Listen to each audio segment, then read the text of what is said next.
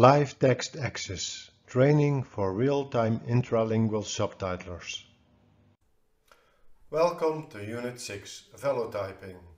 The material for this unit have been created by myself, Wim Gerweks, from Velotype, with contributions by Carlo Eugeni and Sylvia Velardi from SSML. I'm a Dutch guy with short brown hair, without a mustache, beard or glasses. I'm the owner of Velotype, a company creating and selling the Velotype keyboard. I also work as speech-to-text interpreter and live subtitler for television. In this unit, you will learn how to use the Velotype keyboard, increase your speed and accuracy, and learn the related practical skills as intralingual real-time subtitler. This unit has 5 elements. The first one is an introduction, learning the skill to listen and type at the same time, remembering full sentences and activate exit strategies when speakers are too quick or difficult to understand. In element 2, you will learn how to turn visual verbal elements and non-verbal elements into written and type punctuation while keeping the pace of the speaker. In the third element, you will learn how to connect the Velotype keyboard to a computer, the use of the Velotype Academy software, and start learning the combinations on the Velotype keyboard. After that, learning how to increase your speed and accuracy by training with written and spoken text. In the fourth element, you will learn the pre, peri and post-editing while working as an intralingual real-time subtitler. So what to do before, during and after providing the service.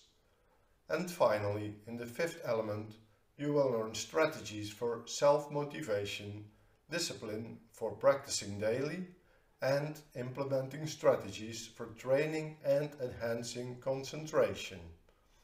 We recommend to start with learning the Velotype combinations as early as possible and continue this training in parallel with learning the other LOs in this Unit 6, but also learning the other units.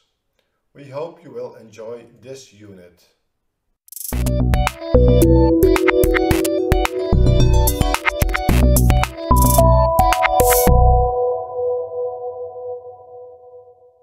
LTA, Live Text Access. Universitat Autónoma de Barcelona. SDI, Internationale Hochschule.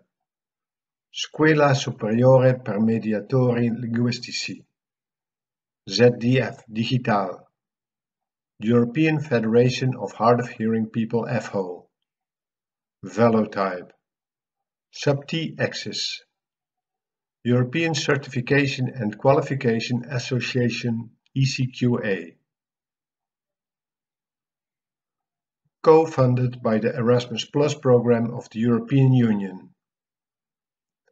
Erasmus Plus project 2018-1-DE01-KA203-004218.